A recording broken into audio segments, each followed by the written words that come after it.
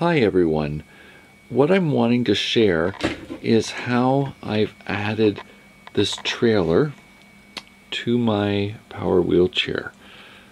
You can see right now that I've got it all loaded up with donations that I'm going to be taking to a thrift store after I finish filming the video.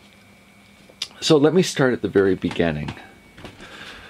You'll see right in here that there's some tubing, and I specifically say square tubing, that's bolted to the seat pan. There's one bolt there, and then there's the second one for redundancy. So those two bolts go where the body weight is already expected on a power wheelchair. And they come to a lawnmower, like a riding lawnmower type bearing. So that's in there, and I'll put a picture of it from the computer screen where I purchased it.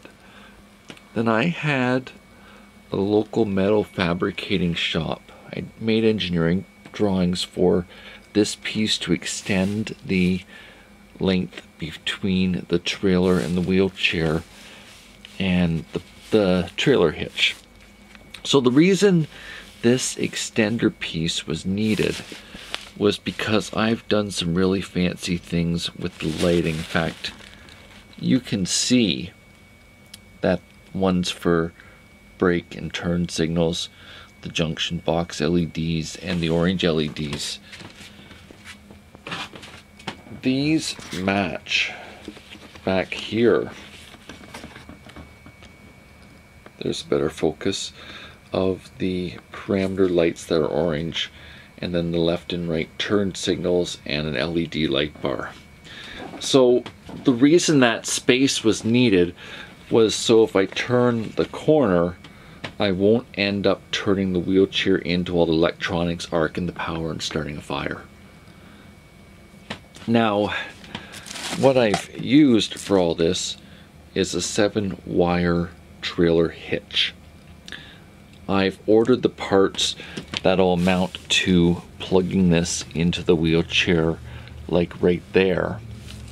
And what I'm going to end up setting up just for the wheelchair is 4-way flashers.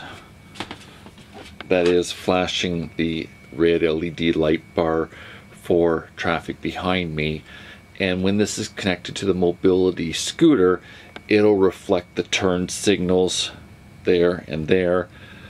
Running lights at night, and then stopping lights are bright red, as well as being in sync with when I'm turning the corner. So this little guy here is a mobility scooter trailer. There's no reason why it couldn't be used with the wheelchair. You could just as well use a wagon, and all you need to think about is the space between the wheel, and if it's gonna crash into, or jackknife would be the technical term, have a jackknife between the wheelchair and this. The final part I need to talk about is what can you reasonably expect from this. So there's 2 motors on my wheelchair. They're made for someone weighing up to about 400 pounds. So this trailer, it's rated for 88 pounds. But if you look at the size of it, I mean, in round numbers, it's probably 32 inches there and about 18 inches on the inside storage. You wouldn't practically be using this for more than 88 pounds. So it works for that. My body weight's around 190 pounds, so I'm below the threshold where the wheelchair is able to pull this. The caveat though, and this is really important, is more weight means more electricity from the wheelchair batteries down in that compartment. So you have to really think about how far you're going. So if I'm taking all these donations, these ones are going to go to Value Village, and I can manage the trip without running out of power, but I won't take a second trip that day because of the extra drain on the batteries, as if I was weighing more. I do want to point out that the connection to the wheelchair is in the center, and there is two for redundancy, the 2 bolts. I've done the same here. I've used existing holes in the seat pan there and on that side, and those are for safety change, just in case for some crazy reason if this was to fail.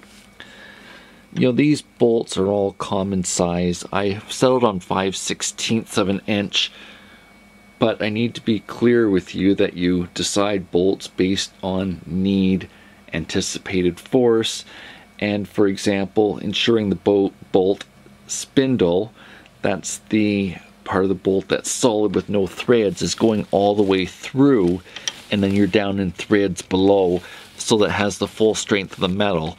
Otherwise, it's like you're putting in, you know, a 1/4 inch bolt would be without or with threads in it. So you don't want to lose that strength for pulling. That's part of your safety, and you definitely want to keep yourself safe if you're making any changes. My final sort of comment on this is you don't need to do what I've done for all the fancy lighting. You could simply have a few switches here and a relay that's the turn signal that a 12-volt vehicle or boat uses to flash left, right, or 4-way flashers.